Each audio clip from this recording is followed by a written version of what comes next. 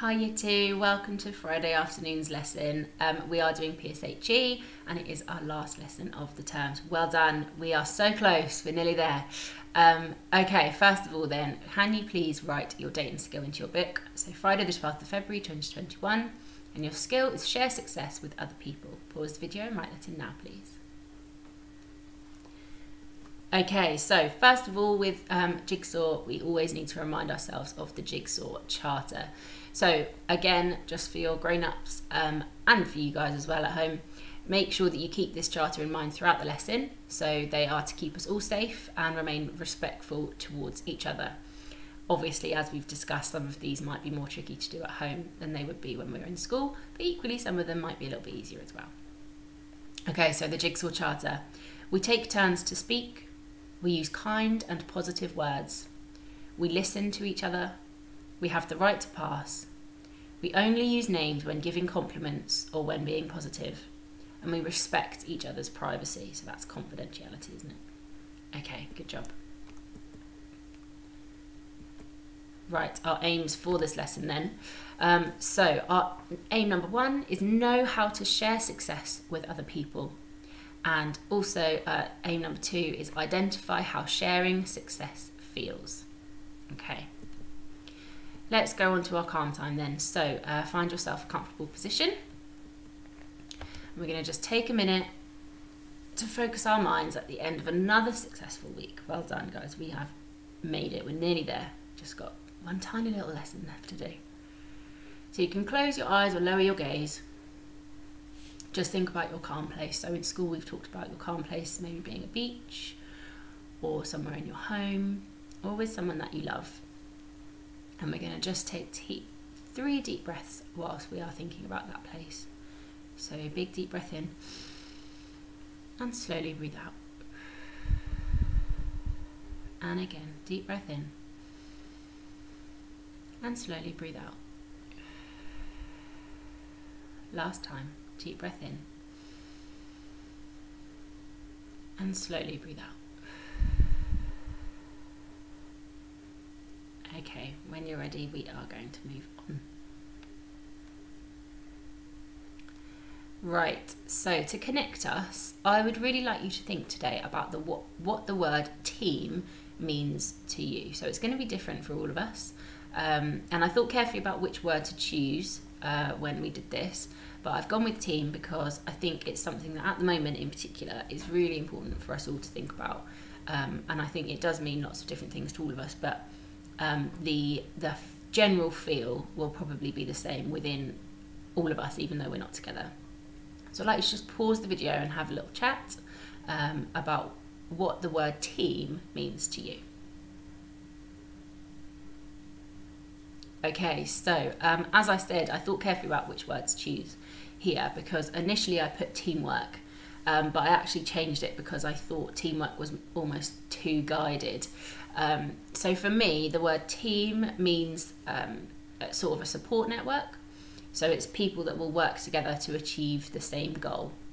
Whether you know it's a goal or not, like your family might be a team, and although you don't have a goal as such, like we maybe would if you were in a sports team, your goal, I suppose, essentially is to be happy and to be safe maybe.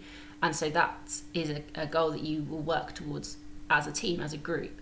Equally in class, in yellow class, we are a team, in my opinion, and I'm sure gold class, Miss Sullivan feels the same, that we all want to work together to make sure that we are all okay and we are all safe and we are all happy, as well as the fact that we are all learning. And it's something that we all have to take responsibility for, not just the teachers or lovely Mrs. Randall or Mrs. Marsh or Mrs. Young. We all have to take responsibility of our own role that we play in that team. So for me, that's what team means. It might be different for you, and that's totally fine. Okay, so today's lesson is all about working in a group. So as you obviously know, unfortunately, we are not able to take part in a group challenge that we would have done to start this lesson off. So instead, I'd like us to think back to our Christmas showcase, because I know that is probably the last time that we were all together achieving one goal in our class teams, as it were. So I'd like you to just pause the video and think back to the day that you filmed your Christmas showcase and think about what your role was. I don't think there is, but if there is anyone that was not in on that day that your class filmed your Christmas showcase, can you think maybe to a game that you played in PE or at playtime or lunchtime when you played as a group? It doesn't have to be the whole class, but just maybe with your group of friends, and think about what your role was in that game. Okay, pause the video, off you go. Okay, so for task 1 then, I would like you to complete these STEM sentences and write them into your book. So the first one, I was pleased with our Christmas showcase because, whatever your answer is, you can write that into your book. And then I feel something because my class achieved our goal. So we're really thinking about our role within the team, within the class that we had.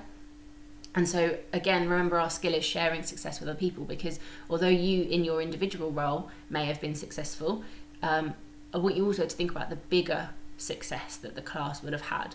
So just bear those in mind whilst you are writing these STEM sentences, please. Okay.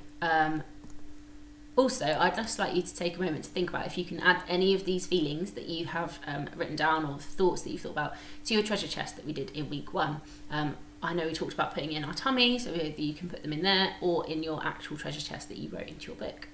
So I would say I was pleased with our Christmas showcase because we all had lots of fun, and that to me was what the Christmas showcase was all about.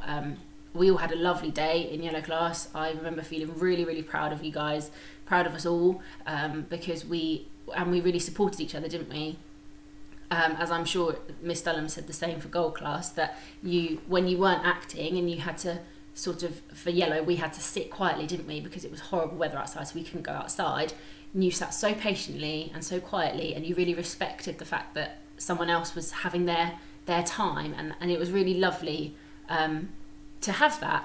And then I also put, I feel proud because my class achieved our goal, because I really did feel proud of you guys that day. We all really worked as a team. It was really nice. Okay, so now I would like you to have a go at discussing these questions. Now remember, back to our jigsaw charter, you need to make sure that you are only using kind words and only use people's names in a positive way, because of course we are talking about other people in our class here. Make sure that we are only using people's names in a kind, positive way. Okay, so the first question. Did your class have the skills that the showcase needed? Or was there some skill that we maybe didn't have enough of and we had to do something about that?